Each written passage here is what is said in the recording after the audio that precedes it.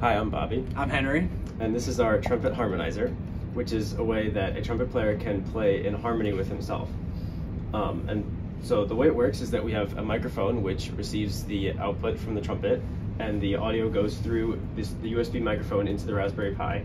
And then in the Raspberry Pi, there's C code which processes the audio and pitch shifts it and then outputs it to the set of speakers.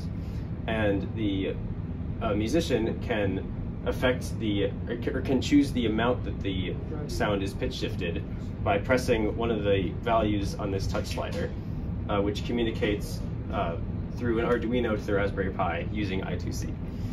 And on the code side, on the Raspberry Pi, how we do this is through a library called Port Audio, which employs something called a stream, and the stream calls a callback function over and over where the audio is processed, and we use an FFT to get the highest frequency of the trumpet at any given time, so that we know what note is being played.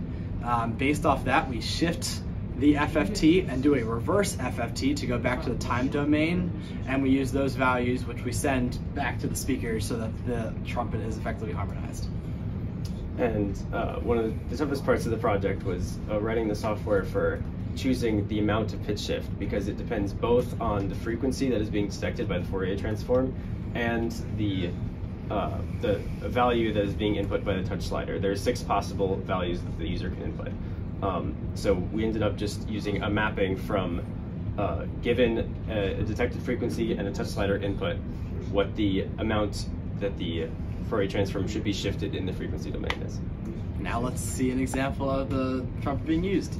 So first I'll show you how keeping the trumpet note the same but changing the value in the pitch shifter changes the output to the speaker.